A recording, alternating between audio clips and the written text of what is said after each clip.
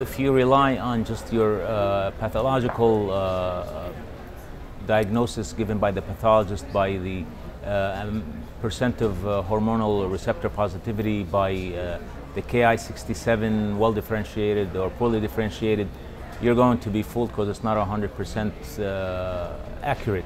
We have been fooled by cases that we thought could be low risk and it turned out to be high risk, and the other way around. So I think you cannot predict 100% based on what's available within the hospital or based on your pathologist at hand. I think Oncotype DX is the preferable choice because there are a lot of variations from pathologist to pathologist.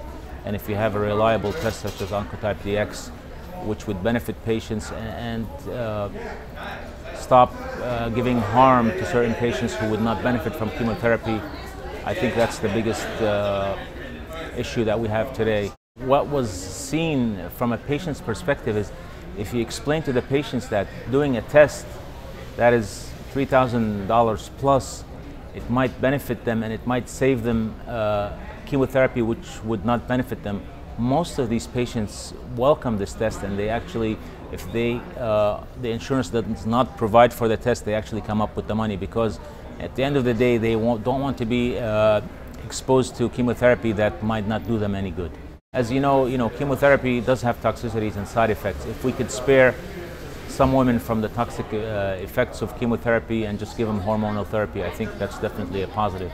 So when the patient is appropriate, I think Oncotype DX is the way to go.